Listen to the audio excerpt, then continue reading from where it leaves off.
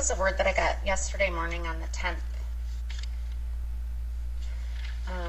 I'll go ahead and put that up now.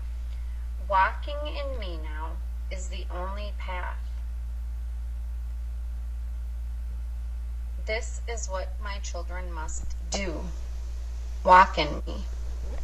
Cling to me and not to this world. The present day is not the same as in the past. As many of my detractors will say, evil has been released upon your earth, as it is written in my word. Evil released to a level never seen in the past. Satan knows his time to steal souls is almost coming to an end.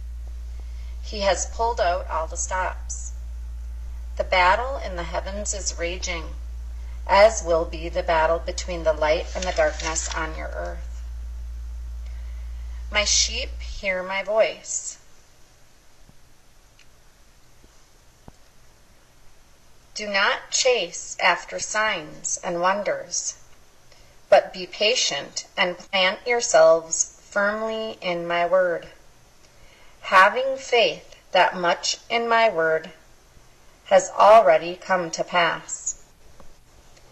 And soon all of the other things written that are left will come to pass as well.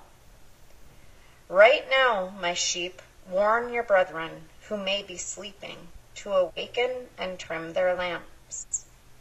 If you set your eyes upon me and not on this world and the ruler of your earth, you will surely be kept safe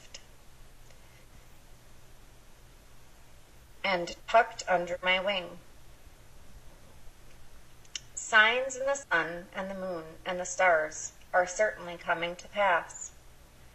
Rumors of wars, nation rising against nation, famine and pestilence are already present on your earth. But many still have blinders on. They sleep or stumble in the darkness, not remotely aware of what is coming. My watchmen continue to warn them.